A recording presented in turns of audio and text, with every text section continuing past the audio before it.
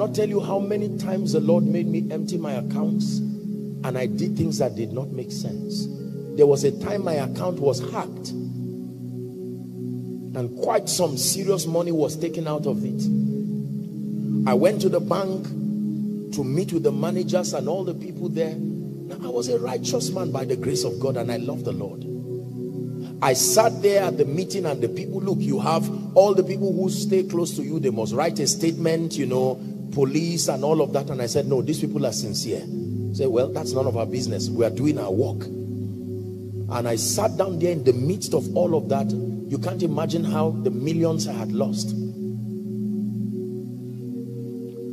And then the Lord spoke to me and said, son, what are you doing here? In the middle of a meeting. I said, I mean, my money, they just use these guys just. And the Lord said, who owns it? And I said, you are the one, I'm a steward. Listen, listen, listen, listen, listen. And he said, if it is true that you've given me everything, get up from that meeting and walk away. God is my witness.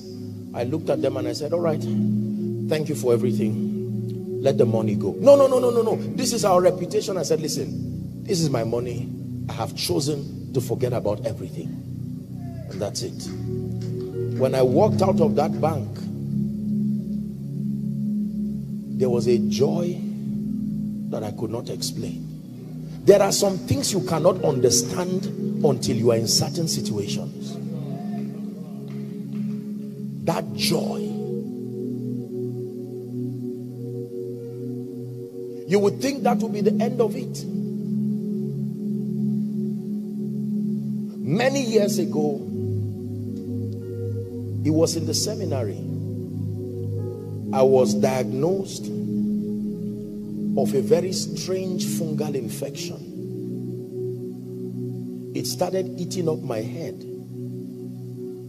It was a very serious situation. I thought it was just a little, maybe some issue that antibiotics and the rest will solve the problem. But it metamorphosed into something very serious. I got to a point where they could not allow me sit in front because it was inconveniencing people. No matter how early I came for a program, I would have to go to the back. Now, the students love me, sincere people, but there was a time I had to wait. While people are at the dining hall, I would have to wait. After food is shared, my portion will be brought for me.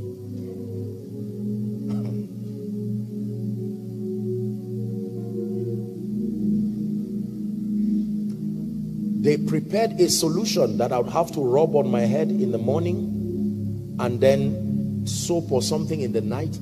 If I forgot to put it one day, it will show. Sometimes there will not be water and I would have to stand in the rain. Look, let me tell you the truth. Don't claim titles. So I am apostle, I am prophet. Let your scars. He said, let no man trouble me.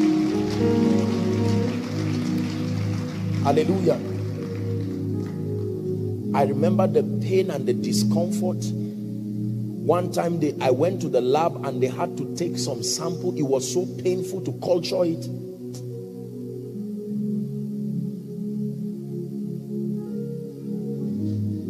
Where would I be if you left me now? Where would I be? You waited, you waited, you waited.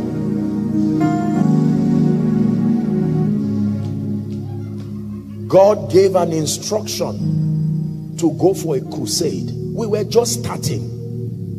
We prayed and we fasted and fasted and fasted.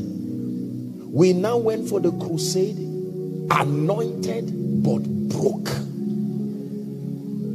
You would think excelling in one area will cover for the deficiency of another area. Are we together? Preach the gospel with power. There were not many people who were gathered, sincerely speaking. That was the first disappointment, but I was happy at least we were starting. Not more than 50 people. People look at me today and say, Apostle, there is a grace upon you that does this and that. Let me tell you how it came. People don't just listen to you. No.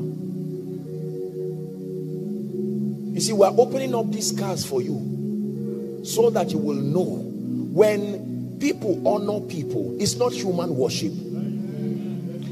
They are not honoring just the human vessel. They are honoring a man who is a compendium of victory, sacrifice, endurance. Hallelujah.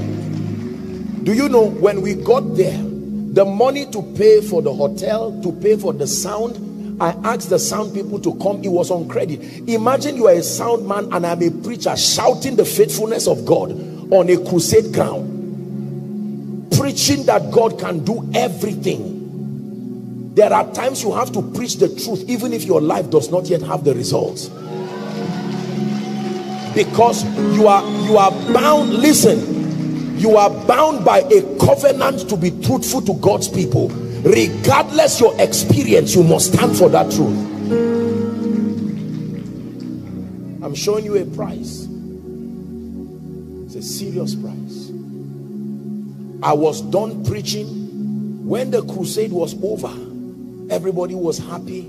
There were bills and bills. There was no way. They didn't have anybody that you can call and say, help me. The sound people said, listen, we came here and I had to plead with them, look for someone who got some amount to give them, and I promised them, just give me a little time. You can imagine, how do you, I mean, on one hand you are celebrating healings and miracles, but where is the God who raised somebody, a blind eye opened? How much is the bill that he cannot pay? So when we sing today that God is faithful, for me it's not a special number. There are many stories that make that song come alive. Let me show you from where the anointing flows. The anointing flows through the allowance that your scars have created.